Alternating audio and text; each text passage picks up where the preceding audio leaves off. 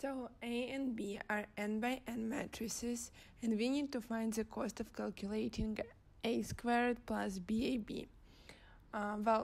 Let's remember that the cost of multiplying two square matrices of order n by n is n cubed.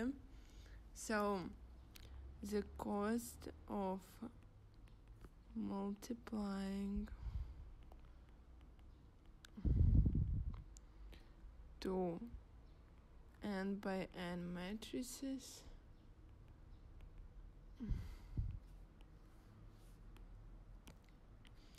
is n cubed.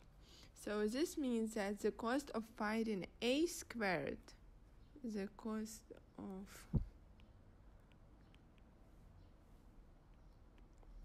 is n cubed, because a squared is matrix A times matrix A, so it's a product of two n by n matrices.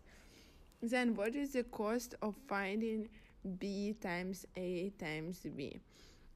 So cost of BAB is the same as cost of BA times B.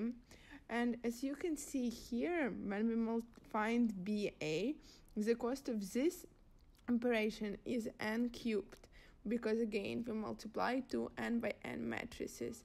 But then in the result we will also get n by n matrix BA, and the cost of finding BA times B will also be n cubed.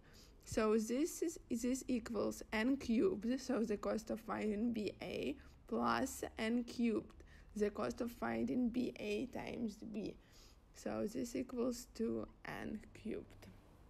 Well, that means that the cost of finding a squared plus BAB equals n cubed plus 2n cubed, which is 3n cubed.